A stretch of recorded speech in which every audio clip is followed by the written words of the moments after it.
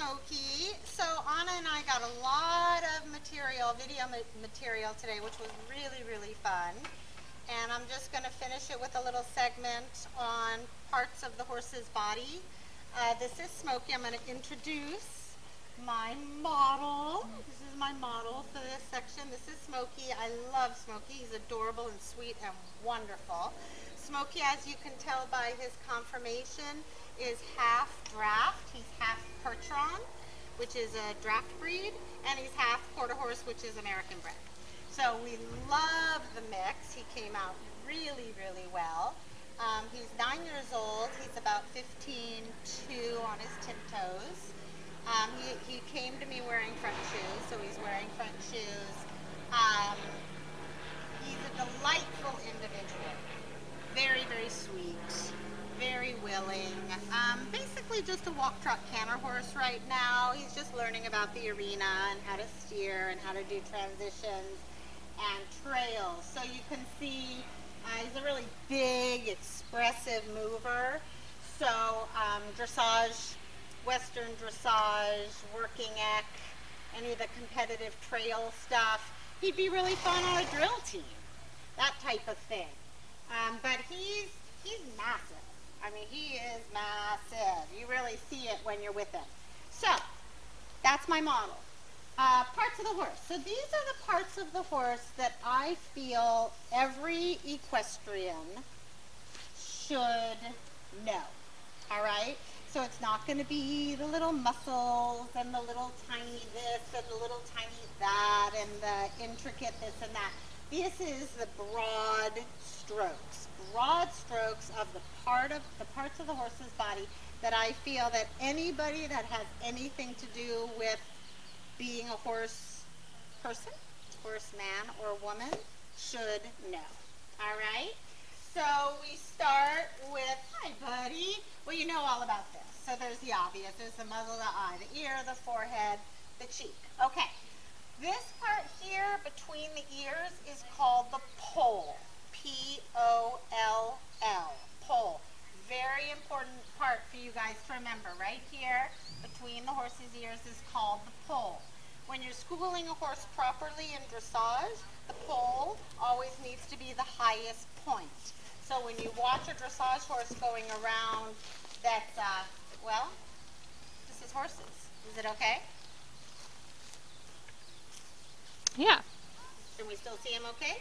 Yeah, I'm going to move over. Should I shift him back? You can shift him back or I can move. So, are we still recording? Yep. Oh, good. Yay. I'm glad you did that. I like this candid stuff. You know, horses move. It's horses, You people. gotta move with them. This is a situational thing. Huh, Betty? Huh, Betty? So, the poll. Oh, yes. Poll. So for dressage, when you have the horse properly in a frame, not in a warm-up frame, but, of course, properly in a frame, the poll always has to be the highest point. The forehead needs to be either on the vertical or the nose poked out just in front of the vertical. That's your dressage frame. All right? So that's where the poll comes in. The poll always has to be the highest point, the poll there. All right? Obviously his neck.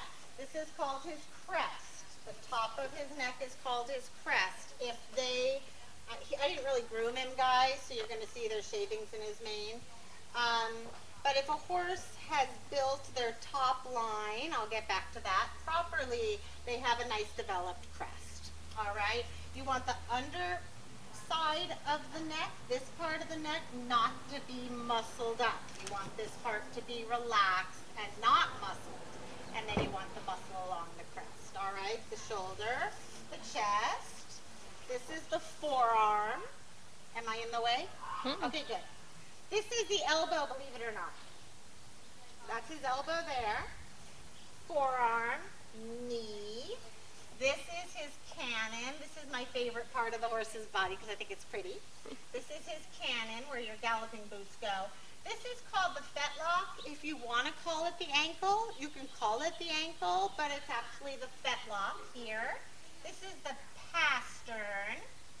This part that connects the flesh part of the horse to to the hoof is called the coronet band.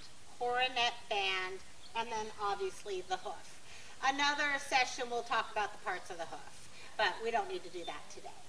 So you got all of that? So we've got the pole, crest, neck, chest, shoulder, elbow, forearm, knee, cannon, fetlock, pastern, coronet band, hoof.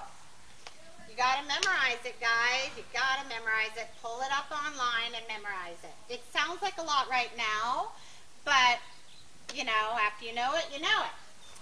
Withers.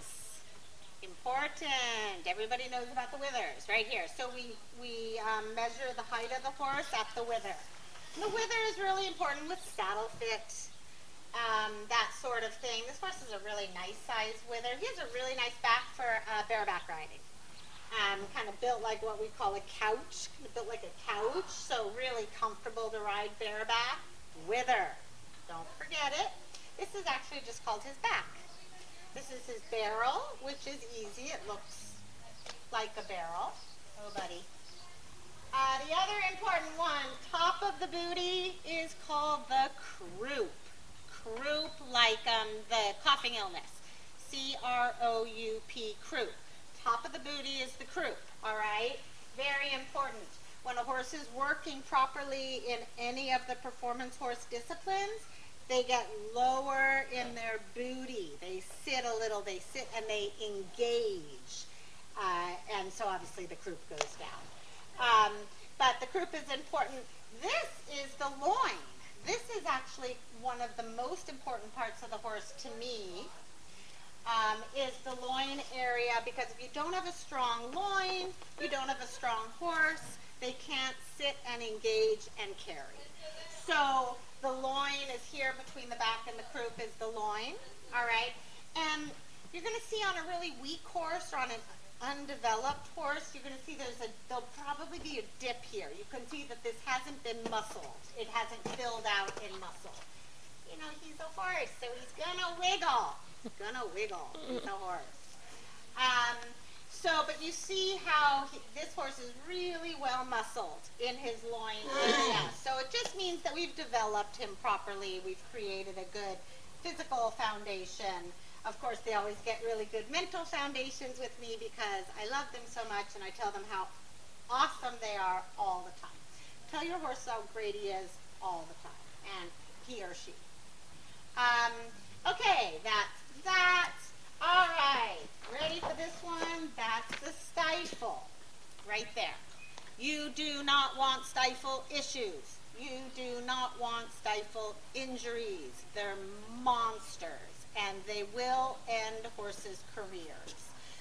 So we really, really try to stay away from any kind of stifle issue.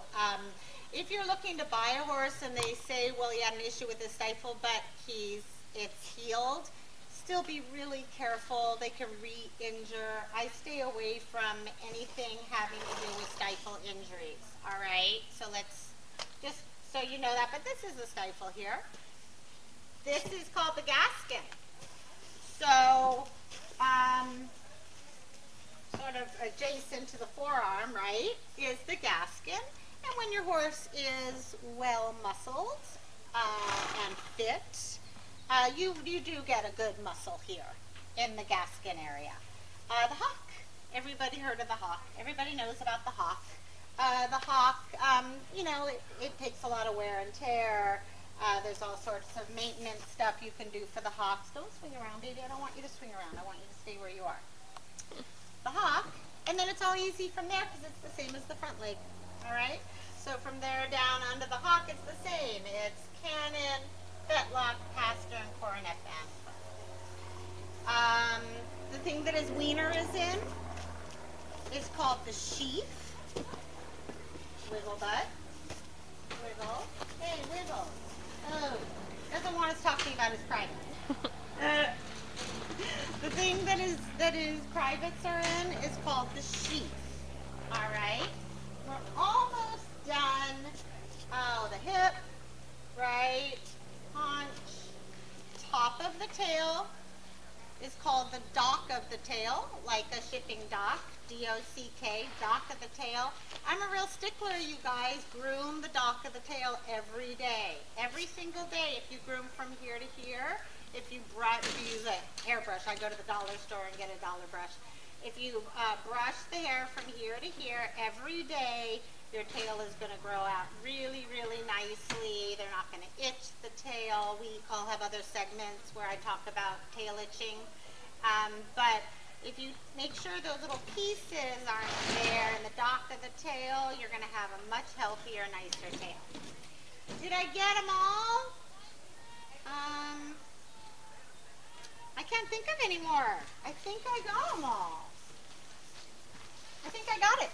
Oh, one last piece, the top line. All right, so the top line is the entire top line of the horse from the pole, over the crest, over the back, all the way to the back of the tail, and then you guys know that the vertebrae, his backbone goes all the way to here, right? So when a horse is quote-unquote on the bit, they're on the bit all the way to the end of their tail. Which is why when horses are relaxed and on the bit, a lot of times they'll swing their tail as they're working, as you're walking and trotting, because they're on the bit all the way to the end of their tail. So very, very important with a performance horse to have a strong top line. All this work we do with performance horses is to build a strong top line. And say you just want to have a trail horse, and you're going to have him in your backyard, and you're going to keep him forever, or her forever. You still want a strong top line, because the more, so if you're utilizing the belly muscles, the more the back is up, the more you're building back muscle here, the longer your horse is going to last. They're going to hold up much longer, they're going to last much longer, they're going to stay much stronger and much healthier physically. I remember one, it's the chestnut. So this little bony, funny looking callousy thing here is called the chestnut. All right? The chestnut, very briefly, is part of evolution. Initially, when horses were first created, all the way back, they just looked like little dogs, and they had toes, like dogs do. And over the millions of years, please don't quote me, I don't know exactly how many years, but over the years, they developed into hoofs, and they think the chestnut is the last of the toes that is going away and no longer being utilized. So in another 1,000 years, maybe the chestnut will disappear because it's the last remnant of when we had horses that had toes like dogs. One more, you guys are gonna sometimes find these bony growths back here. There's a bony growth right there, back on the back of the fetlock, and a bony growth here on the back of the fetlock. Most people don't know, it's called an ergo or ergot. It's E-R-G-O-T. Ergo or ergot is that funny little bony growth on the back of the fetlocks. It's made out of the same material as the chestnuts. I think we got it. See you next time.